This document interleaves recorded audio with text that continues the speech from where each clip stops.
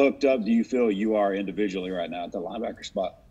I mean, I never think about it individually. I always, you know, put it back on my D line. Those guys up front, they just make it easy for me to run free. They do a great job, and I think it all started back at practice. We demand practice on ourselves very heavily. And, if we prepare the right way in practice, and the game on Saturday, it's just given, and that's what we've been doing, and we got to continue to keep doing that.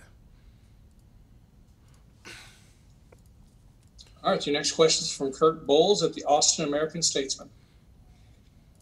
Buddy, what would you say has impressed you the most about the way y'all are playing right now?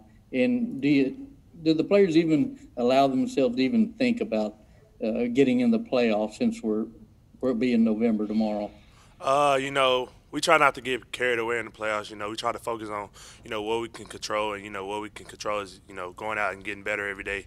And one of the things that most impressed me is, how we continue to play, no matter what the score is, no matter what's going on, and no matter how tired we are. We're gonna keep playing. That's just the culture Coach Fisher is building around here. We playing with that pride and that grit and that toughness, and just go back to practice, the way we practice, the effort we play with, and that's what it's all about. All right, next up is Jennifer Streeter from the Battalion, and then Zach. Hey, buddy. Kind of a two-part question here. How did you feel about Leon's performance, and also funny question about his orange gloves as well? Leon, I think he's made great strides from last year. That's one of the great things about football. A player getting better. The growth of a player, and not only a player of a human being. He's getting better on and off the field, and I love it. And I think he did a lot of great things for us tonight. It's big. Communication is big. The outsiders don't actually notice how much communication goes on, but I think those guys did a great job for us. And then were his orange gloves just for Oh Halloween? yeah, it's Leon. He always got to do something extra. He's probably one of the most extra guys on the team. But it's all fun and games. And he's all about hard work, and he's dedicated to the grind. So him wearing orange gloves for Halloween. We got to be 100% behind him. Okay, thank you. All right, we got a couple more questions. Let's go to Zach Taylor and then Gabe Bach. Buddy, it seemed like early on it was a little difficult to get to Felipe Franks, but you guys started really hitting home on that in the second half. So how how important was it to get to him, and how elusive could he be at times? I think he's a great athlete, and he know how to, find space and run with the ball, and get yards with his feet, and those guys. I think they do a great job of tempo. I think they do a great job of getting back to the ball, putting pressure on the defense to hurry up and get set and get the communications out.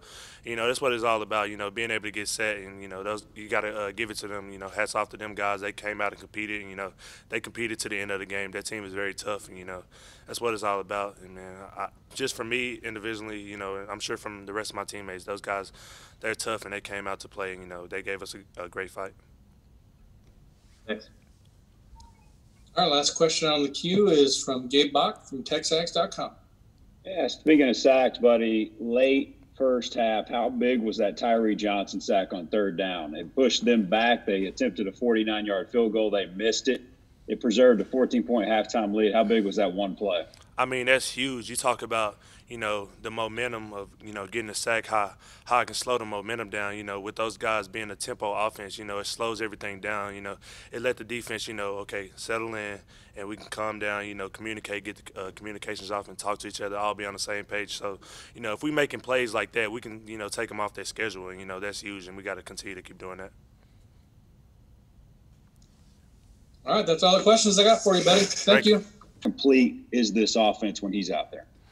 Yeah, his is definitely a key factor to the offense just because of the leadership that he brings and the experience that he brings. I mean, he's a great leader and a great athlete. So everything that he does is just always full speed, and he's always bringing us to the next level. So it's great to have him back. All right, let's go to Travis Brown from the Bryan College Station Eagle, and then Zach. Hey, yeah, just a little curious on what you thought of Kellen Mond's performance and how he continues to keep kind of setting records and getting better as the season goes. Kellen has definitely been playing very well. I'm liking the way he stepped up as a leader this season, and just his poise and how relaxed he is. He's very confident in himself, and he has confidence in us. So that just makes everything a whole lot better, and that's part of the reason why he's having the success that he's having. Do you feel like he entered the season at all with a chip on his shoulder, or kind of plays each week with a chip on his shoulder? I feel like everybody does, but for him specifically, I feel like he just comes in and just bees himself. And that's the best that we can ask for him. Thanks. All right, let's go to Kirk Bowles from the Austin American-Statesman. Yeah, Ainias, do you feel like y'all are playing like a legitimate playoff contender right now? And are y'all playing up to y'all's full potential? I feel like we can definitely elevate. There's never a time where we're actually playing to our full potential, just because we always make mistakes and we can always better ourselves from each game. So right now we're playing good. We're having a great season so far. We just have to keep going and keep elevating, and that's what the plan is. All right, next up is Zach Taylor from WTAW. Nias, if you could just walk us through that touchdown run, did you think that you had stretched the ball over the goal line? Yes, I definitely thought I did. What as far as just your ability to make guys miss? I mean, I know that's nothing new for you, but do you feel like you were extra slippery tonight, I guess?